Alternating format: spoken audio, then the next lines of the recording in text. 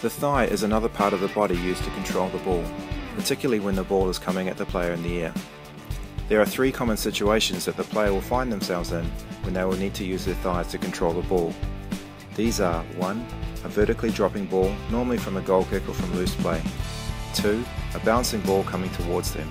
And 3. A ball coming horizontally at the player at waist or stomach height. Now let's take a look at coaching this technique step by step.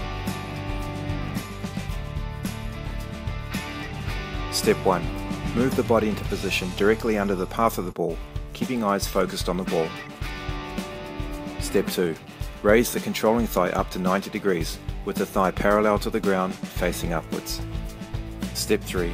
Receive the bottom of the ball with the middle of the thigh, and as soon as it connects, withdraw the thigh downwards to cushion the ball and take away its momentum, which causes the ball to drop right in front of the body.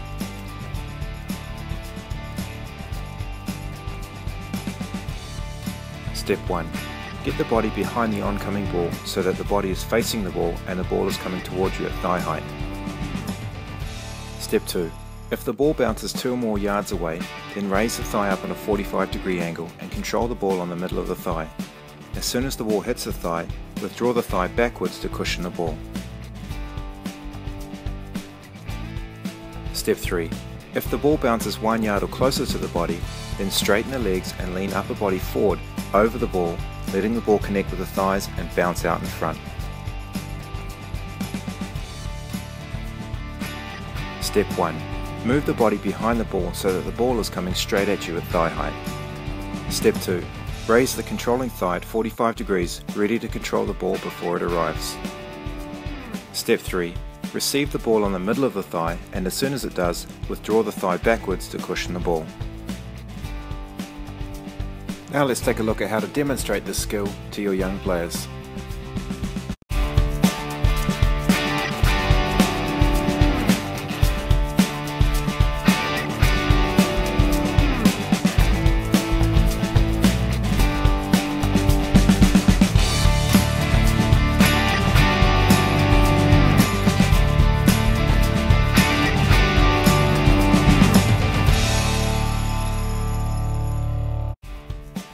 Now let's take a look at some common mistakes that young players make when performing this technique and solutions on how to fix them. Common mistake number 1 is that the ball bounces away from the thigh when controlling the ball. This happens for the following reasons. 1. The player doesn't withdraw the thigh on impact to cushion the ball, instead just leaving it there. 2. The ball hits the knee instead of the middle of the thigh. And 3. The player raises the thigh up too late into the path of the ball as it's coming towards the player. A solution to all 3 of these situations is to encourage the player to bring the controlling thigh up early at the correct angle, making sure that they connect the ball on the middle of the thigh and withdraw the thigh backwards on impact to cushion the ball.